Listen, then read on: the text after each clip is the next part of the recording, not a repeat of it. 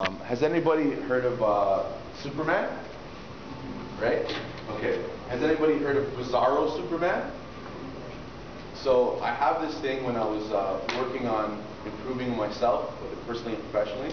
I had Bizarro Jamal. So Bizarro means opposite, right? So instead of saying hello, you say goodbye when he comes to a room. Instead of going up, you go down. It's the opposite, right? So if you're naturally shy, then you just say, okay, I'm going to do the opposite. I'm going to go up there and talk, or I'm going to go see this person. Or if I naturally wouldn't say hi to anyone, I'm going to say hi to everybody in the room. Try that for one day, and the results will actually be like very shocking.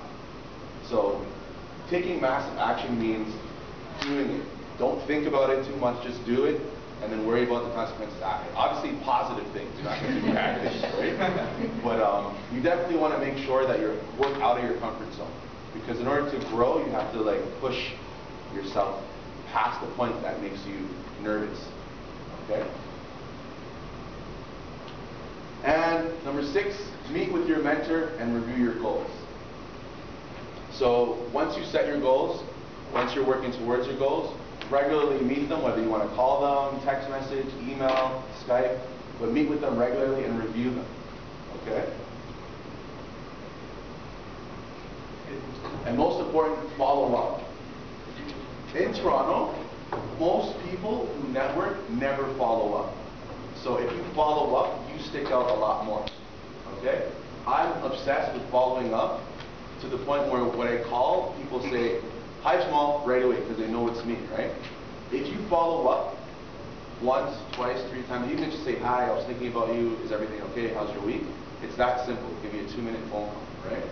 But the key is to follow up to show that you're on their mind, they're thinking of you, and you're actually interested in taking the initiative. Okay? So this is a very good, very simple, it's 2 words, but most people won't follow up. Okay? So this is the key to building yourself, but also your relationships. Okay? So, how to step out of your comfort zone?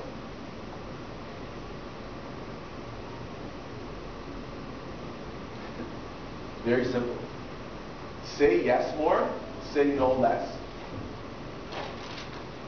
So do I have a volunteer for anyone to take over the rest of my presentation? You, sir. What's going on? How are you? Oh, good. Good, good. Any volunteers? Yes. Yeah. Most people is anybody like really scared of public speaking? Don't be shy. If they're scared, what did they know? Huh? If they're already scared, what did they not tell you? Well, yeah, well, I'm hoping that we're all honest here, right? Does anybody really like to speak in front of like a crowd, audience? Nice, that's excellent. So, one of the things I've always liked to do is to test myself, right? So, if I was scared of public speaking, I would do it. If I'm scared of heights, then I'll go into the same town. If I'm scared of working out, then I take martial arts. As Guy can tell you, they make you push yourself so hard that you go past the point that you actually thought you could do. So let's say, for example, you can only do 10 push-ups, and they make you do 100. Then you think, oh, okay, 100, and they just keep counting, then he'll check his watch, he'll look outside, start talking about the weather, and you're just like, oh my God, right? But they do that to mentally push you past the limit that you actually think where you can stop, where you can go past it, right? So to get out of your comfort zone, one of the things I actually like to do is write a list of things that scare me, or that make me scared. Like 1 is not being able to provide for my family. 2 is to die without leaving a legacy. 3 is boredom. 4 is riding a motorcycle. 5 is jumping out of a plane.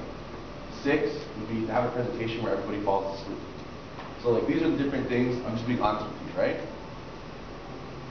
But then in having a list, I can actually see it on paper in front of me and realize, okay, that's not so bad, that's not so bad, that's not so bad. Let me try it, right? How many people have a list of things they're scared of?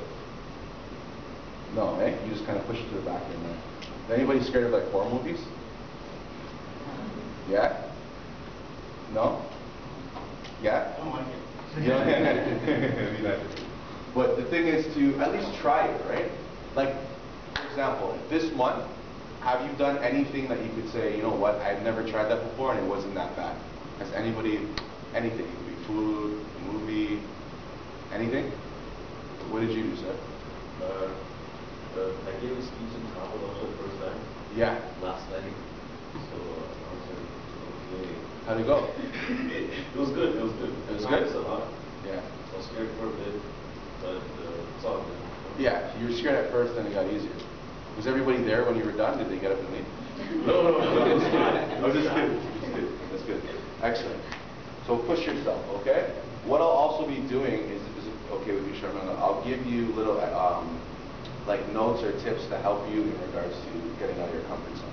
The key is to just try it. I can't force you to do that. You have to be willing to do that, right? Okay. So this next section here is really important. It's how we absorb information, okay? So we absorb 10% of what we read. So if you read a book or you read a textbook, 10% of that will stay in your mind, okay? 20% of what we hear, radio, audiobooks, gossip, whatever it is, right, is 20%. 30% of what we see,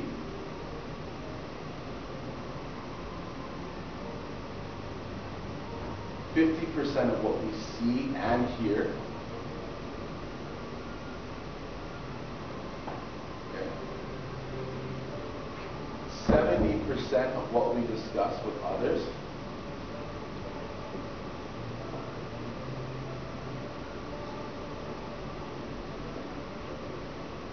okay, 80% of what we experience. So this is where the mentoring experience is so important, because what we experience here, and we actually work together towards the bill, is how you're learning right now, right? So you're already at an advantage as opposed to someone who hasn't done this before, okay? But 95% of what we learn is what we teach others. So if you have a skill or if you have anything that you're good at and you teach somebody else, you're actually learning while you're teaching. So that's what got me into doing this. I find it was excellent, because I'm learning right now as I'm presenting, and I'm learning from you about your culture and about your goals and your organization. So try to incorporate what you do well, teach somebody else how to do that, and it'll increase your brain activity, make you smarter. So with that being said, before I get into this, does everybody have this? This sheet looks like this. Okay, so for the next, okay, I'll be really quick. I'll give you 3 minutes. There's 3 goals on here. So for the month of May, next 30 days, for just goals number 1, 2, and 3, if you can, what steps will you take to achieve this goal? So write a description of your goal here, what steps you're going to do, and then I'll give you about 3 minutes. So we have a minute for each. If you don't have to fill out all 3, like it's only 1 step or 2 steps, but the key is I want everyone to write their goals here before you leave. Okay? So 3 minutes.